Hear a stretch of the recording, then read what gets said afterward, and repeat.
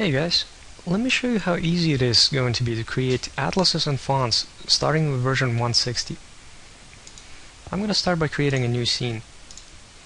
Now that I have that, I should create an atlas. I do that by going to NGUI and opening up Atlas Maker tool. With the Atlas Maker, you can actually create a new atlas that will not have anything in it. Or you can select what you want to put in the atlas, for example these two textures. And they will show up and they will be added to the atlas as soon as you click the Create button. Now before we examine the actual atlas, let's take a look at the sprites we just added. Looking at them, you can actually see that they happen to have a lot of wasted space. Fortunately, NGUI will take care of that for you. If you select the atlas texture, you will notice that both of those original textures got packed into an atlas and unused space got trimmed away. Here's another fun thing.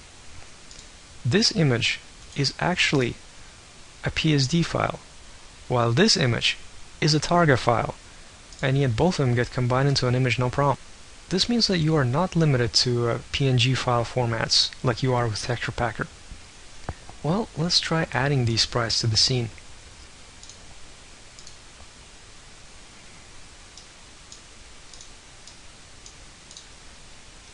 As you can see, they were actually added in the proper spot.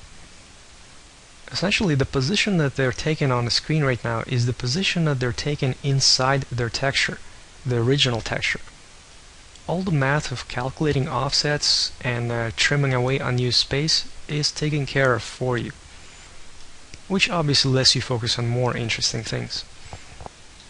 Well, say for example I wanted to add a couple of more textures to this atlas. I can do that by selecting what I want to add and just clicking the Add button. It's that simple. Say I added this one here, and then this one. And now I notice that the size of the texture actually went up to 512 by 1024. Let's see what it looks like now. Ooh, look at all this wasted space. Fortunately, I can just go ahead and delete the icon I just added. And the size of the atlas is back to 512 by 512. Another interesting thing to note is you don't have to keep these original textures in your project once you add them to the atlas. Let me show you what I mean. Here are the original phone textures. I'm just going to go ahead and delete them. Now the atlas is obviously unaffected. If I look at the texture, they're still there. But say now I wanted to add some other textures to it, like all of these for example. Click the Add button, examine the sprite, hey, they're still here. And the opposite holds true as well.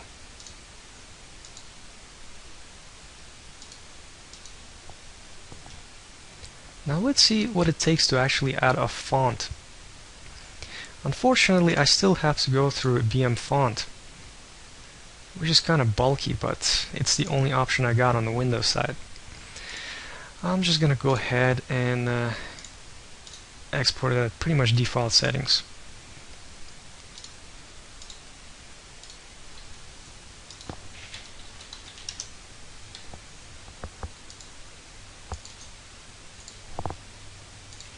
This part sucks, having to do all this manually. But not everything can be as easy as in GUI. Anyhow, now that I have the font's definition file and a texture inside Unity, I can create a font. I do that by going to Gui Font Maker. Now that I'm here, I can actually drag and drop the texture and the font definition file into the input fields.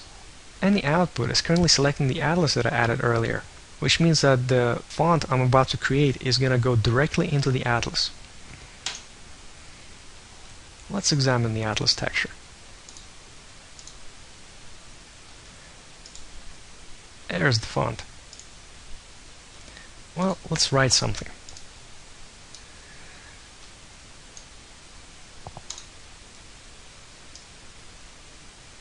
Well, that was easy. Thanks for watching.